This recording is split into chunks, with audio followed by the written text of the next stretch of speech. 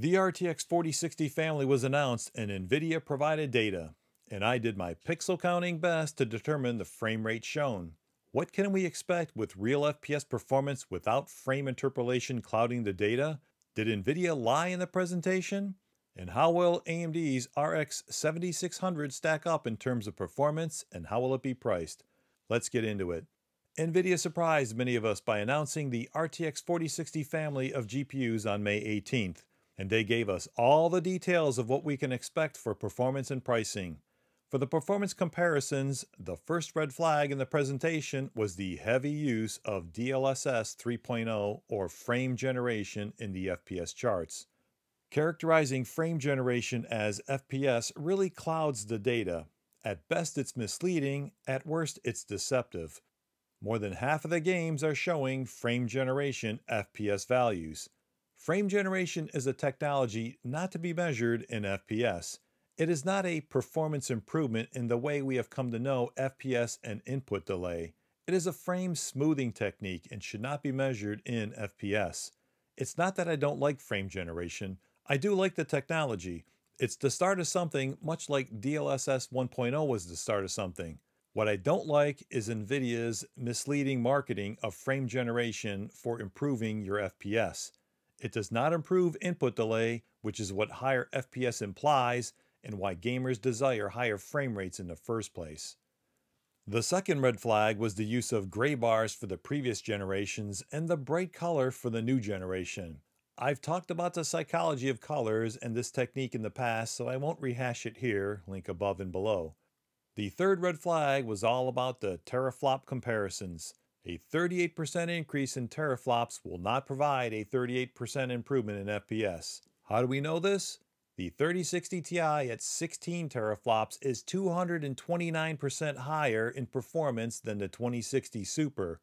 However, from Tech PowerUp, we know the 3060 Ti is only providing a 32% increase in gaming performance. People who quote these numbers don't understand them and are just part of the NVIDIA hype machine. Let's ignore the frame generation comparisons, as NVIDIA did provide 7 games without frame generation. NVIDIA has provided accurate data for this generation, as I have shown in my previous analysis videos of the 4090, 4080, and what ultimately became known as the 4070 Ti. So let's break down what they provided. I did my pixel counting best once again to put numbers on the frame rate shown, and let's start with the 4060 Ti. Once I determined the frame rates, I created this chart of the 7 games. The 2060 is in blue, the 3060 Ti is in yellow, and the 4060 Ti is in green. If we focus on a comparison with the 3060 Ti, the first thing that pops out is the 4060 Ti is not that much faster than the 3060 Ti. And in fact, when you calculate the average, the 4060 Ti is only 13% faster than the 3060 Ti. This is NVIDIA's own data. This is after 2.5 years of development. This is very disappointing. Next, if we reset our view and just look at the comparison to the 2060 Super, you can see a much more substantial jump in performance, and the average gain in these 7 games is 59%. The 2060 Super came out in July of 2019, so almost 4 years later, you finally get a significant gain. And looking at the information NVIDIA supplied and removing frame generation, NVIDIA shows the 4060 Ti is 15% faster than the 3060 Ti, while I calculated 13%. Close enough. And NVIDIA shows the 4060 Ti is 60% faster than 2060 Super, and I calculated 59%. So what other GPU is 13% faster than the 3060 Ti and 60% faster than a 2060 Super? Going over to Tech PowerUp, we see the 3070 is 17% faster than the 3060 Ti, and the 3070 is 55% faster than the 2060 Super. So it's easy to conclude the 4060 Ti will be like a 3070 in performance. Now let's move over to the 4060 data that NVIDIA provided.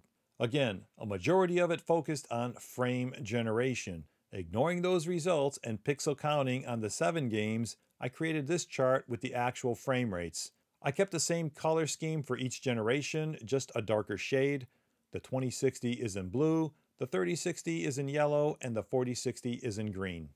Focusing on the 4060 compared to the 3060, the performance is only a little better, and after calculating the average of these 7 games, the 4060 is only 18% faster than the 3060. Again, after more than 2 years, a very disappointing upgrade. Refocusing on the 4060 versus the 2060 comparison, and you can see the 4060 is faster, but not that much faster. Calculating the average of these 7 games, and the 4060 is 46% faster than the 2060. Looking over the information that NVIDIA supplied and removing frame generation, NVIDIA shows the 4060 is 20% faster than the 3060, while I calculated 18. I would say that's close enough. Comparing the 4060 to the 2060, and NVIDIA shows it is 60% faster, while I calculated 46% faster. The 60% claim seems overinflated. How did they get a 60% increase? Using their own data, the 7-game average is only 46%. This 60% claim seems dubious. We'll get back to this. Let's look at what GPU is 18 to 20% faster than a 3060. And looking over at Tech PowerUp, the closest GPU is a 2080, but not quite a 2080 Super, and definitely not as good as a 3060 Ti. Now let's get back to NVIDIA's dubious claim that the 4060 is 60% faster than a 2060. Looking at Tech PowerUp, you know what is just over 60% faster than a 2060? A 2080 Ti. There is no way the 24 SMs in the 4060 will be like a 2080 Ti. So let's take a look at what is 46% faster than a 2060. And looking at Tech PowerUp, that is a 2080 Super. So expect the 4060 to be in between a 2080 and 2080 Super, but fall short of the 3060 Ti. Again, NVIDIA's claim of the 4060 being 60% faster than a 2060 is false. Finally, I thought it would be fun to combine all the FPS values into one chart. Again, the 20 series is in blue, the 30 series is in yellow, and the 40 series is in green. The darker shades are for the base models, while the lighter shades are for the Super and Ti variants. This chart, built with NVIDIA data, shows how the 4060 falls short of the 3060 Ti in most games, and it is only 1% faster in Metro Exodus. For me, this chart really highlights why the 3060 Ti was such a good GPU last generation and how the current generation provides a very weak upgrade. And if you live in the NVIDIA bubble and have a 20 series GPU or older, then maybe this 40 series GPU is something you would consider. But what about AMD's RDNA 3 based RX 7600 that will also launch one day after the 4060 Ti? While the launch of RDNA 3 was a big disappointment 6 months ago, we now have the next launch in the RX 7600. The first red flag is, why did AMD not include the XT? Why is this GPU not the 7600 XT? Why is it just the 7600? The leaks show that it is using the full Navi 33 die with all 32 compute units active. The 6600 only had 28 compute units active, and they nerfed the memory. The 7600 has the same number of compute units as the 6600 XT. So again, why is it not called the 7600 XT? The only reason would be the performance improvement will not compare well with the 6600 XT, and they want reviewers to compare it to the nerfed 6600 non-XT. So what performance levels can we expect? There was a leak back in April that suggests it is like a 6700 XT, and I won't drag you through all the math since this video is long enough, but I agree with that performance level. So how will AMD price the 7600 XT? Some rumors suggest $299, while others will go up to $349. To understand where they will price this GPU, you have to ask yourself the question, why did NVIDIA announce the 4060 and provide its performance and price before the launch of AMD 7600? The 4060 does not launch until July. Why did NVIDIA give up its competitive advantage and announce price and performance 2 months prior to the launch of the 4060? Could it be because NVIDIA controls the pricing structure of the GPU market, and they know AMD is about to launch the RX 7600? They don't want AMD to mess up that pricing structure due to a panic in the down market or maybe a miscalculation. To prevent that, King Jensen just publishes the price and performance levels 2 months in advance, and now Queen Lisa can calmly slot in the RX 7600 to NVIDIA's pricing structure. I've talked about this many times before, and you can check out these videos on how AMD uses a slot-in pricing strategy, links above and below. Since the RX 7600 will be slightly better than the 4060, but not as good as a 4060 Ti, and now that NVIDIA has published all the information AMD needs to know, I expect AMD to keep the same $329 pricing they introduced with the RX 6600. But even if they are aggressive and price it at $299, the performance differential with the 4060 will not be significant enough to matter to most people. Just think about if NVIDIA did not publish the 4060 performance and price 2 months before launch. AMD could have panicked in today's down market.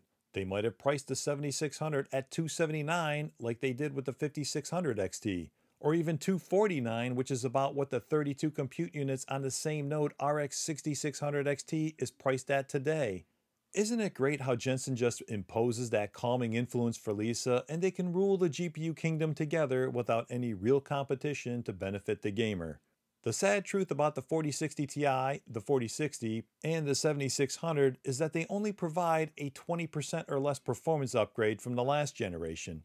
NVIDIA is selling these GPUs not on price, but features, and the main feature is frame generation and the misleading FPS performance benefits. Don't be fooled. It is a smoothing technology, not an FPS enhancing technology. In summary, the 4060 Ti will be like a 3070, the 7600 will be like a 6700 XT, and the 4060 will fall short of the 3060 Ti to be more like a 2080.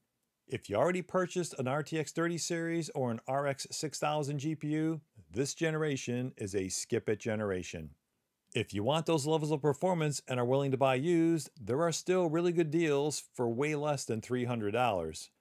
One thing is clear, 60 series GPUs, the real volume getters, are now firmly planted in the $300 price range. If you like the analysis and insight these types of videos provide, hit that like button, share it, and consider subscribing. Let me know in the comments below if you have an older GPU and will be upgrading to one of these GPUs. Based on this poll at WCCF Tech, not many are interested. For me, I am only interested to see what ITX size GPUs come out this generation and how much those will cost. Check out my other videos here. Thank you all so very much for watching. Stay safe, and I will see you in the next one.